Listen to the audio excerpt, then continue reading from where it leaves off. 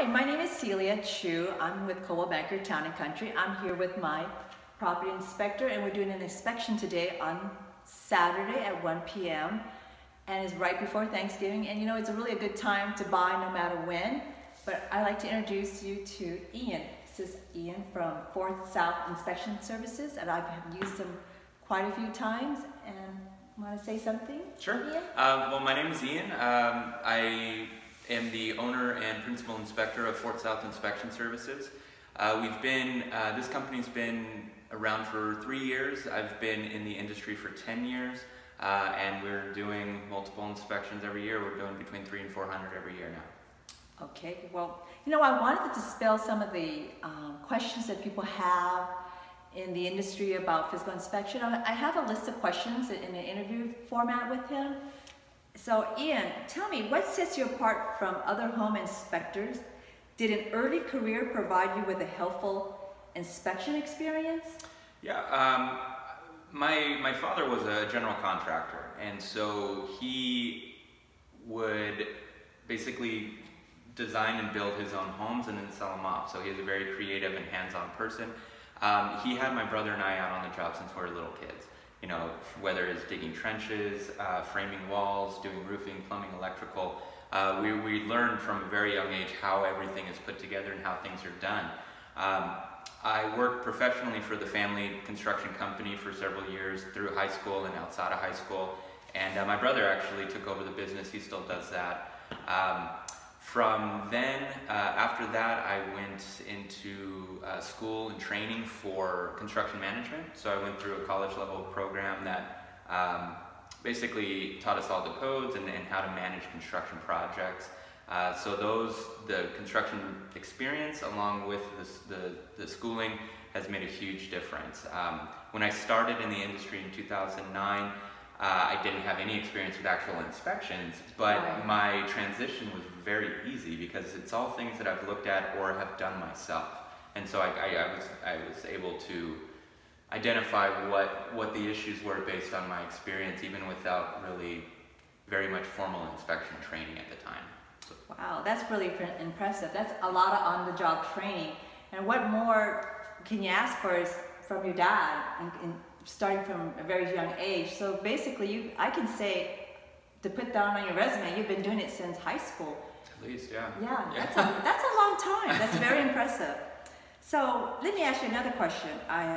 Some of my clients do ask, if you discover an issue that requires repair or replacement, do you recommend vendors? We do have a list of vendors that we recommend. It's mainly based on people that I've had first-hand experience with. We don't just send random, referrals. It's usually people that I've either spoken with personally, or that have attended a class that they've taught, or that I've seen working on the job, and I know that they do good work. And so I would only refer somebody that I would be comfortable, using myself. So yeah, most of the time we have additional inspection services that we refer.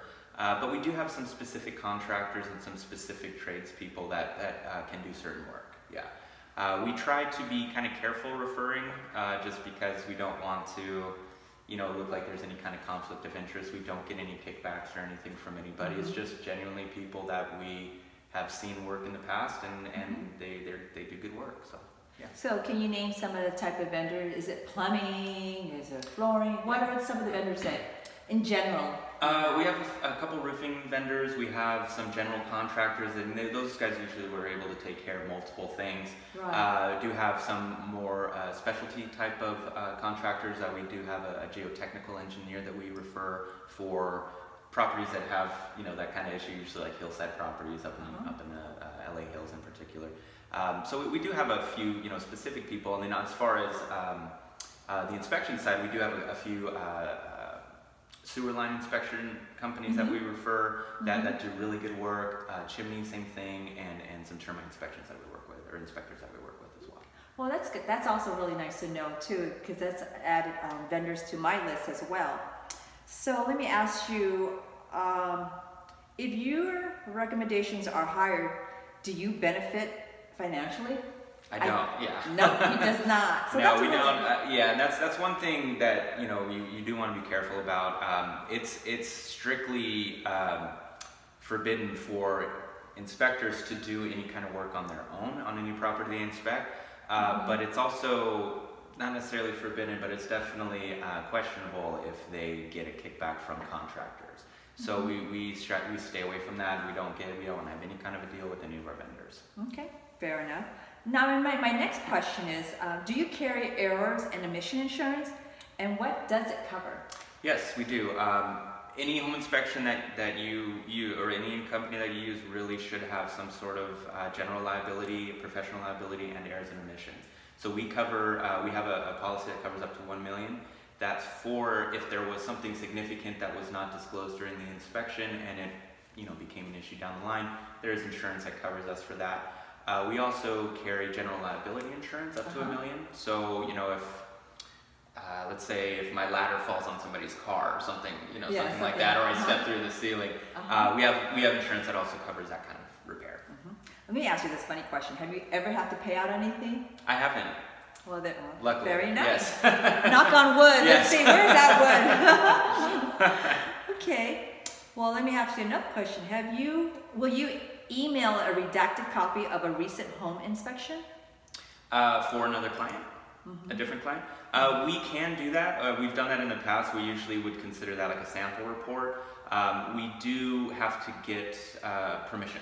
Our contract is such that the inspection report belongs to the client, and we would have to get their approval to send it out to any third party. Okay. Incidentally, I don't even get a copy of it. My clients have to approve it before I even get a copy, so that's pretty tight. Right? Yeah, we want to make sure that it goes to the privacy law. Exactly. Okay. Do you perform listing or pre-sale inspection? And if so, do you re-inspect for a buyer at the time of the sale? I do, actually. We do perform pre-listing inspections pretty regularly, and it seems like over the last few years it's definitely becoming more of a trend.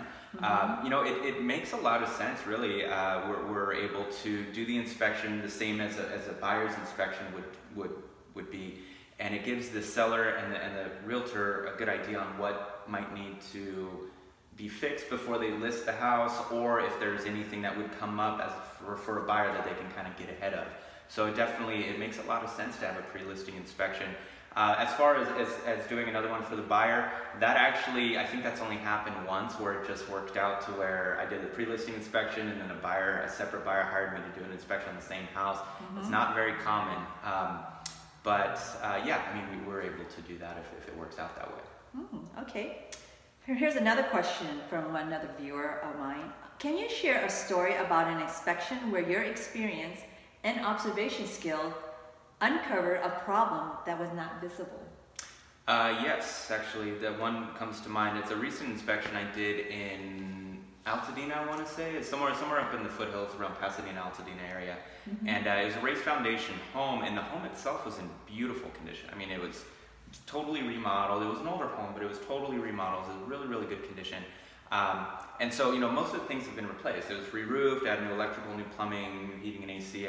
They've done a lot of work. And while we're walking through the home, I noticed that the flooring was a little out of level in certain areas.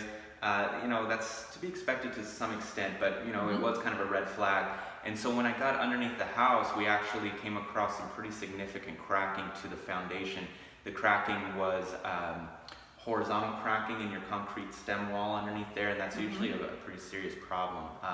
Your concrete stem walls in the crawl space actually act not only as vertical load bearing, it's also acting as a retaining wall. So it's keeping the soil from outside of the home in or out, I guess.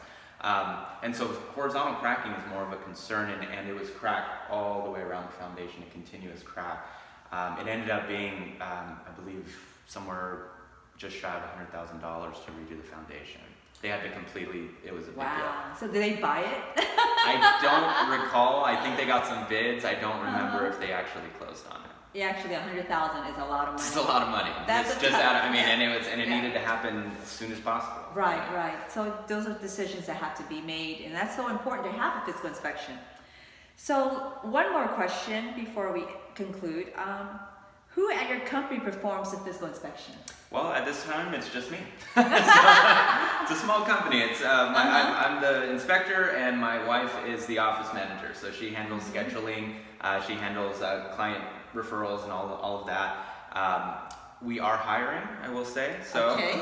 If you guys are interested, if anyone's interested, we are definitely hiring.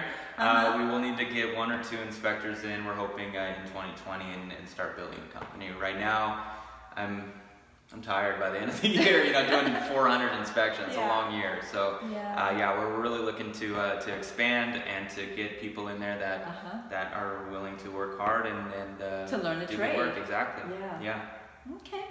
Well, any other questions? Before we conclude, I just want to wish everyone a happy Thanksgiving. Absolutely. And count your many blessings. And if you guys have any questions about real estate or physical inspections, please feel free to give me a call anytime, or you can call Ian.